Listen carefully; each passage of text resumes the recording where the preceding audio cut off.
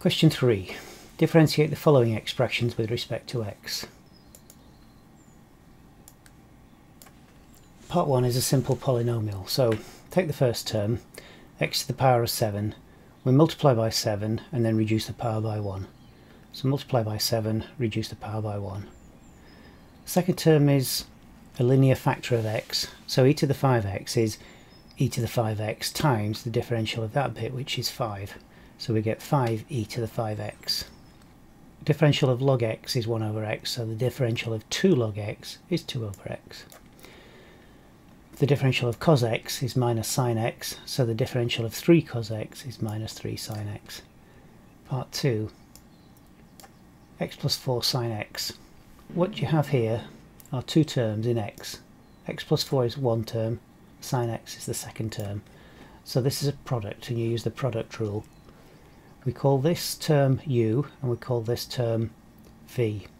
So the differential of uv with respect to x is u dv dx plus v du dx.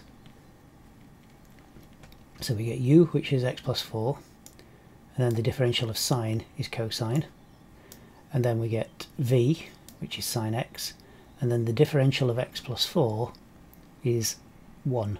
So we end up with sine x. Part 3, x over the square root of x squared plus 1. This is a quotient.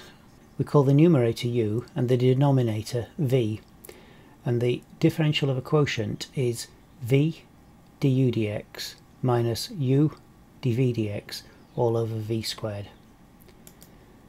V is the square root of x squared plus 1, du dx is 1, the differential of x is 1, minus u, which is x, times dv dx. Now dv dx is x squared plus 1 to the power of a half, so we get a half x squared plus 1 to the power of minus a half because we subtract 1, and then that is multiplied by the differential of the factor inside the bracket, which is going to be 2x, and then the 1 will disappear, so that's where that 2x comes from. So now we need to tidy up a little bit. So I'm going to multiply top and bottom by the square root of x squared plus 1. That will get rid of this square root sign here. It will actually cancel this factor here. I've got a half and a 2, so they'll cancel each other, and I've got an x and an x, so I'll get an x squared there. So I get x squared plus 1, which is this term here. The half cancels with the 2. That term cancels with the multiplier, and I've got x times x, which gives me x squared. And then the x squared plus 1 on the denominator becomes x squared plus 1 to the power of 3 over 2. That x squared cancels with that x squared, and I end up with the comparatively simple term of 1 over x squared plus 1 to the power of 3 over 2. Part B. Newton's law states force equals mass times acceleration, or F equals ma. Calculate the approximate change in acceleration caused by an increase in force of 3% and a decrease in mass of 2%. We're interested in changes in acceleration, so we need to rewrite this equation to say that a is equal to F over m. The acceleration is a function of the force, but the acceleration is also a function of the mass. If we change the mass and keep the force constant, the acceleration will change. If we change the force and keep the mass constant, the acceleration will change. So we need to use partial differentiation for this. Now, if you look at the equations at the end of the paper, you'll see the delta z is equal to dz dx delta x plus dz dy delta y. So looking at F equals ma, we replace z with a because z is the subject of the equation, and we replace x with f and y with m. So that means we can write delta a is equal to dA df times delta f plus dA dm delta m.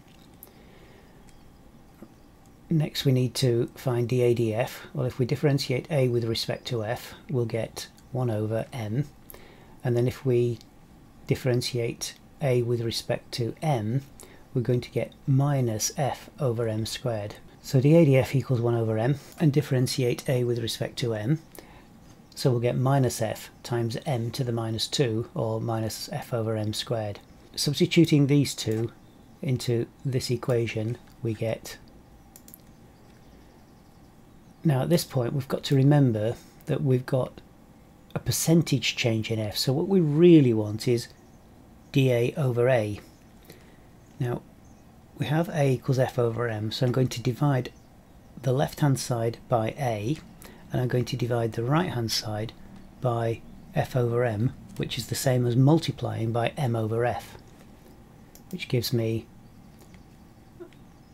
this expression.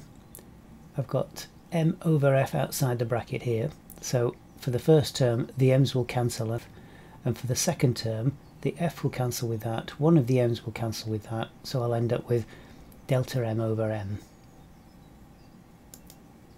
So now I've got delta a over a equals delta f over f minus delta m over m. These are the percentage changes. Now let me just remind myself, we've got an increase of 3% in the force and a decrease of 2% in the mass. So this term is the force, and that's got an increase of 3%. This term is the mass, and that's got a decrease of 2%. So I end up with 3% minus 2%, which gives me a net increase in acceleration of 5%.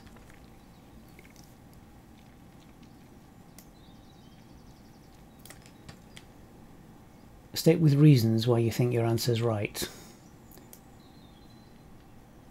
The key thing to note here is a is equal to f over m. If f increases, a will increase, and if m decreases, a will increase. Let's just think about that. Consider what happens to this equation when f and m vary. If f goes up, a must go up if m is constant. If m decreases, a is going to increase. Think about some easy numbers. If you imagine m was 4, 1 over 4 would be a quarter. If m decreases, so it becomes 2, 1 over 2 is a half, and a half is bigger than a quarter. So this denominator decreasing means this value here will increase. Therefore, we would add the changes together.